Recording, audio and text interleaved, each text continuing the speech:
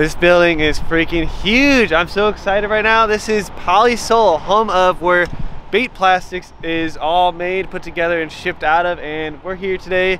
We got Nate in the house and Cassie's over there. We're ready to go in here and take a tour and show you guys what it's all about. We are inside of bait plastics right now, and this is amazing. There's so much stuff. Cassie, what are your thoughts on this place? This place is amazing. It's like a dream. If you love bait making, there's so much stuff here. I mean, look at just all the Plastisol. Look at all the gallons, 5-gallon buckets. Insane. And over here's all your heat stabilizers and hardeners. And then on the back side of this, all your glitters, flakes for you guys that like to call it flake. All the colors and sizes. And then back here is all of the different pigments. It is literally mind-blowing. And we just walked around all of Plastisol, and it's there's a lot going on here. All this stuff is super amazing, but we're actually going to head over into the other part of the building. The owners of Bait Plastics also own Plastisol, so that's what allows them to source some of the best ingredients at the most affordable prices. Basically, they're not shipping in little containers. They're actually shipping in giant truckloads of this stuff, and they're able to use that to pass basically those savings on to you guys. It's not cheaper quality. It's actually high quality stuff, but it's more affordable because of that. And this over here, this is Joe. He's gonna kind of walk us through Plastisol out here and show you guys everything that's kind of goes on behind the scenes. Behind us is a bunch of the components they put into the Plastisol. And Plastisol is made out of liquids and solids combined, or is it? Correct. That's kind of what's in this big area, and then they all go in the other area, and then they get mixed and formulated into the final product. So Plastisol basically makes Plastisols or different components for several industries. So there's all different kinds of formulations, different kinds of processes that the Plastisol is used for. Some things they do are medical, automotive, outdoor furniture, filtration. So like everything. So the stuff for bait plastics is a very small portion of what comes through here and is made here. But behind me here you can see there's all sorts of mixers. They put huge drums under here and they mix all the different components together to make the final formulation.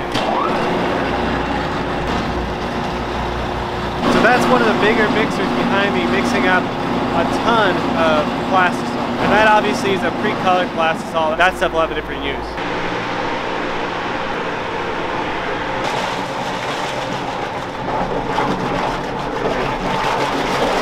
So it's pretty loud here, but like we were saying, all of the Plastisol starts as liquids and solids mixed together. So you can see it kind of clumping in there, kind of getting mixed in this giant mixer. We're up on the second floor right now. So after all of the plastic has been mixed, there's actually moisture and air bubbles mixed into that. And so all of the Plastisol goes in this giant vacuum chamber. I mean, this thing is a monster. And basically they pull all of the air and actually all of the moisture out of the Plastisol in these giant tub behind me. And up actually behind this unit, up here, these are all hyperbaric chambers. So those do the same thing. The fluid's pumped in there, all the air and moisture is vacuumed out, and then it's pumped back into containers, and that's why you get such a high quality Plastisol with no bubbles in it. After all the ingredients are mixed, everything's put through the vacuum chambers. They then go into these, different kinds of pails or buckets, these 55-gallon drums, or into these, which are about 150 gallons. And then all that is sent off to, the customer, whoever ordered this. This is the Plastisol that comes straight from, mixing and degassing. And we actually, at the bottom, put on this attachment and you fill the buckets with this spigot.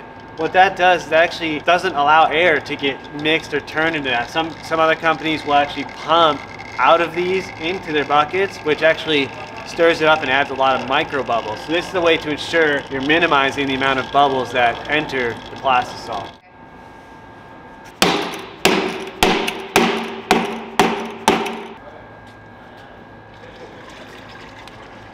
And that was the 1-gallon containers, which actually we prefer because we can open those, pour it into our cup, whereas the bigger buckets, you're kind of like ladling it or scooping it out.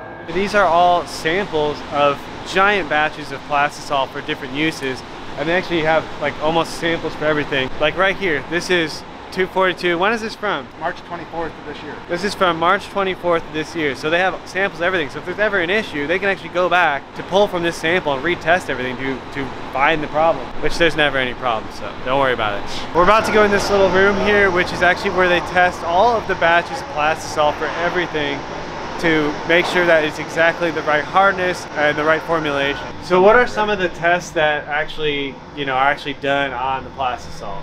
On fishing layer Plastisol, we would run a weight per gallon, a high shear and low shear viscosity, a durometer for sure for hardness, clarity, and a moisture check.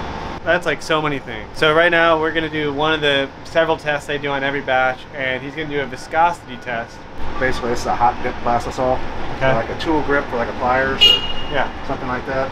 So I got the Plastisol at 78 degrees. We have a number 4 Brookfield spindle. We're down to the specified line, set to 2.5. And so that's spinning right now. It's spinning right now at 2.5 RPM. And it's measuring like resistance then? Resistance on the spindle. This stuff is like, there's like so much going on right now that I don't even understand. That's why these guys do such an awesome job. And he is a chemist. He is one responsible or designing and testing all these things. And they also have actually 4 other chemists who've been doing this for probably 40 years on their team too. So they have a lot of knowledge, and that's what really brings out the quality in their Plastisol. Now we're running 20 RPM. So whatever number we come up with after 2 or 3 spins, we're going to take times 100. Okay.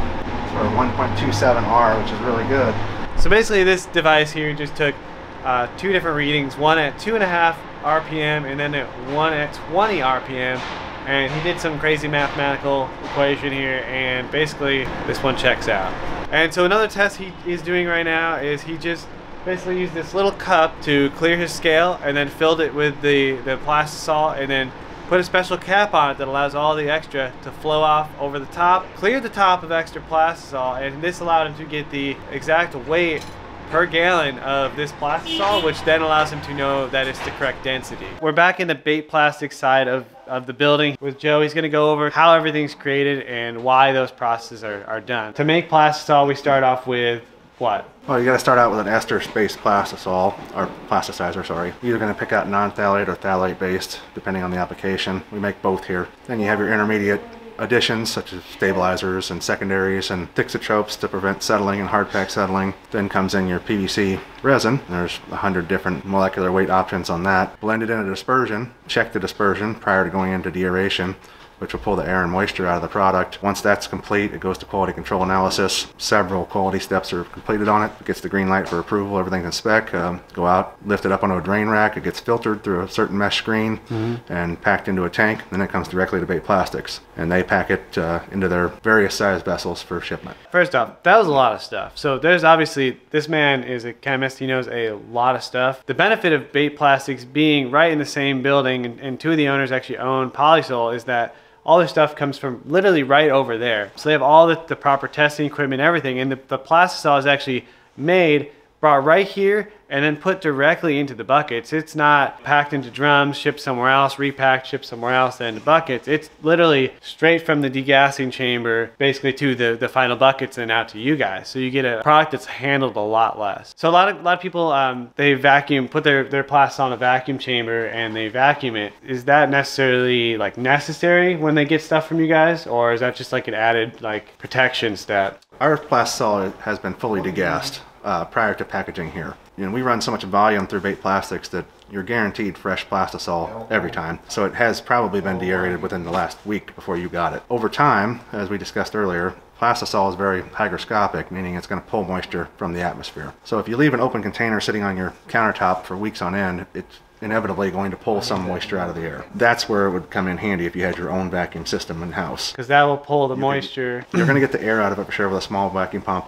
It takes industrial grade, very high horsepower vacuum pumps in order to get the moisture out of it. Right. To get to the evaporation boiling point of water, to get it to actually precipitate out of the system. So yeah, so when it says don't shake, shaking obviously on the bottle, shaking obviously puts air bubbles back in there. That's why we always degas after we shake it. But you, in theory, don't technically have to degas the plastic. Also, if you let your plastic settle or sit for a long time, you'll actually notice it kind of divides into 2 different colors, like a white color at the bottom and a clearish yellow on the top. What are those 2 colors? It's inevitable that you're going to have settling with hot melt Plastisol. Very, very low viscosity, very low solids, very highly plasticized. What's on top is your ester-based plasticizers, whichever they may be, your secondary stabilization systems, any liquid components.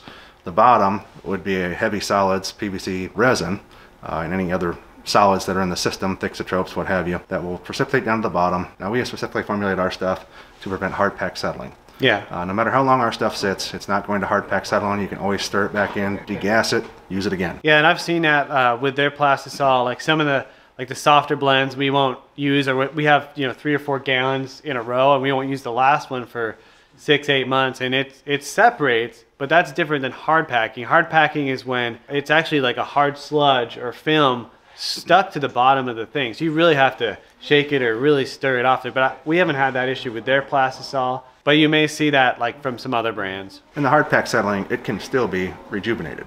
You just need a really good mixer, a really good dispersion grade mixing blade and a drill, and then you're going to really have to vacuum it really well. Yeah, so what you just said is you really got to just stir all those chunks in if it's hard packed, and then really get it blended and degassed so it's truly mixed back together properly. What differentiates, like if you have a worm blend versus like a saltwater blend? What is the main like difference? Is it just like more oils in there that make it softer, or is it? There's a lot goes into it. It can be resin selection for molecular weights, phthalate-based plasticizers that produce different results due to molecular weight. Yeah.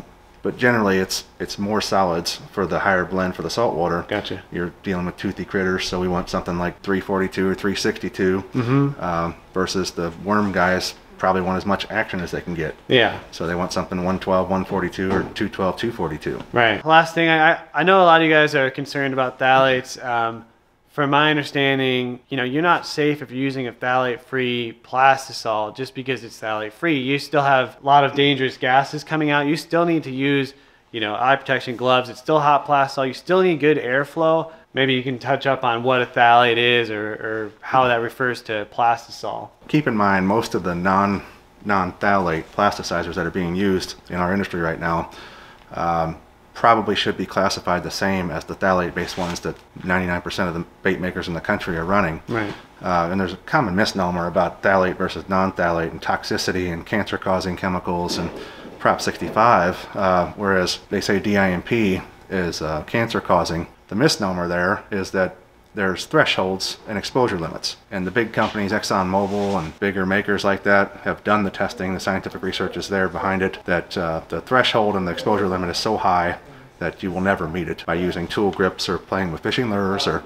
flooring components. It's really just a non-issue. And that's also, like he just said, like grips, like a lot of pliers, a lot of other things you touch every single day are a phthalate formula, and you don't see people saying like, oh, you're going to have issues or whatever from using those pliers that have a phthalate rubber coating. That's some of the other stuff that they actually make the Plastisols for. So the bait plastics Plastisol is a similar product, and it has the phthalates in it, but it's not something that we see a huge, like, you should be super alarmed about. I've been working with phthalate-based esters for 25 years.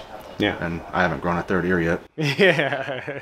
I think that phthalate-free is almost more of a marketing ploy. I mean, it is phthalate-free, so if that's what you want, there's phthalate-free, but I think it's more of a term just to get people to... Well, there's two terms. There's phthalate-free and then there's non-phthalate. Oh. There are phthalates being used, and maybe some of our competition doesn't even know what they're using. There's such a thing as a terephthalate, which is considered non-phthalate. It's technically not, it's just not an organic phthalate, it's a terephthalate. So technically it should be listed on Prop 65 and be considered a phthalate, but due to the massive multi-billion-dollar company that produces it, they fought that and kept it off the list. It's still a phthalate.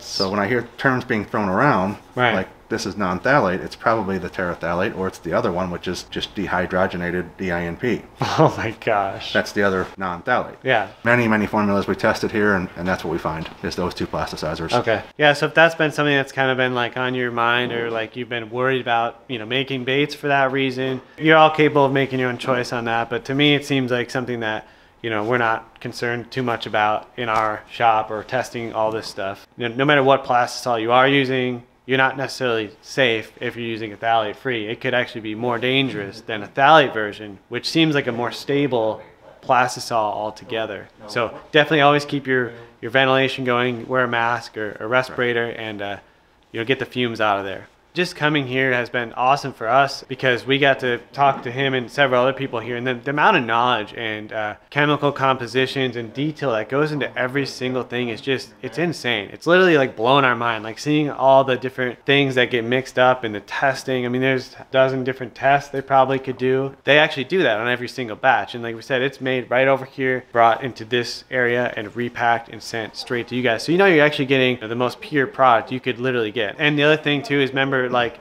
Vape Plastics Plastisol is possibly a little cheaper than other suppliers. That's not because it's junky or made with less quality.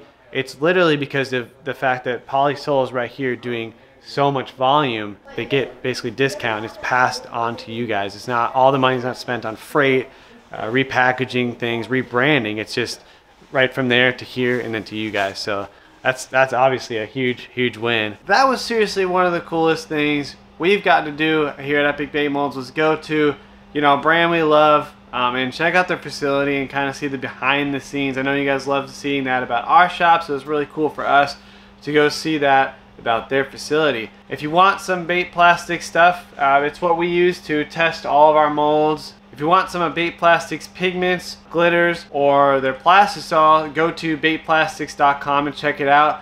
And if you guys didn't actually know, we actually are selling some of our molds through their site to just help the reach and help get, you know, more epic molds into more creators' hands. And thank you to everyone at Vape Plastics for letting us come to your facility and check it out. That was seriously amazing. I'm sure you guys are all gonna love seeing that video. Also, I got a chance to sit down with Tara and Butch. Tara is kind of behind the scenes. She's the one packing orders, getting everything kind of ready, doing some of the customer support, ordering all the products, and just managing the back end of Vape Plastics. And Butch, some of you may have actually talked to, if you have any issues with any products, or, you know, trying to troubleshoot a mold or something that they sell, he's the guy you're going to be on the phone with, kind of troubleshooting through those things. Super amazing people, just like everyone else at Vape Plastics. I actually did the interview with them, and I'm gonna play that right now, so check it out. This is Tara and Butch. They are the two founders of Vape Plastics. I basically run the show, I guess you can say. We get the orders out, do the shipping, stocking, ordering more jars, glitter, everything. Every time we talk to her, Amanda talks to her, she's like running around doing a whole bunch of stuff. She keeps everything kind of flowing back here. And what about you, Butch? I pretty well answer the phone now. Try to take care of all the problems, the ones that, you know, kind of filter them out before I send them to her. So if you guys have issues or are trying to troubleshoot something, Butch is the man to help you with all that stuff. What's like your favorite thing about, you know, being part of Vape Plastics? Well, I just enjoy it. Yeah. I enjoy talking to all these people and trying to help them get going. You know, we have new people all the time. I probably have more calls on beginners that, how do I do this? How do I do that? How long in the microwave? Can I use a pot? Versus whatever. It's a million questions all the time. Yeah, we understand that. So he's like a wealth of knowledge. So if you guys ever need help with anything, I try. I don't have all the answers, but I have people around me that we usually can get the answers. Right.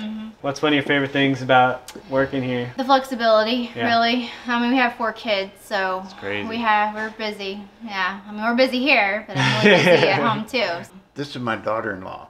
Oh, okay. Yeah. Those kids she's talking about are my grandkids. Yeah, that's your another grandkids. part of the job, you know. I can't even imagine 4 kids. Like we have 2 kids, and running, you know, Epic Vape Molds and doing that is just, it's more than full time. It's like no time to sleep kind of deal. Like I don't know how you sleep, but.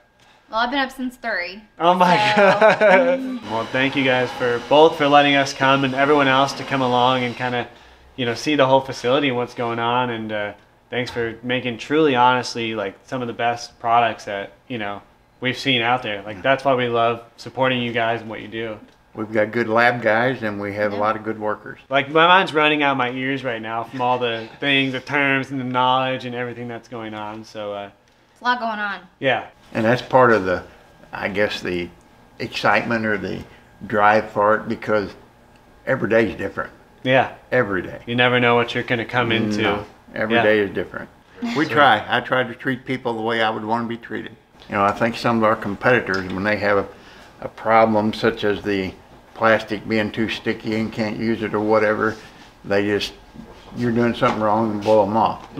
We don't. We work at it till they get it going right, or we replace it. Like I said, guys, that interview with them was amazing. Those are two seriously awesome people, which is why we align so well with Bait Plastics as a company, because they truly care about the products they're producing and making sure you guys are able to make exactly what you're trying to make. So thank you again, everyone at Bait Plastics, and thank you for checking out our videos, guys. Have a great day, and we'll see you soon.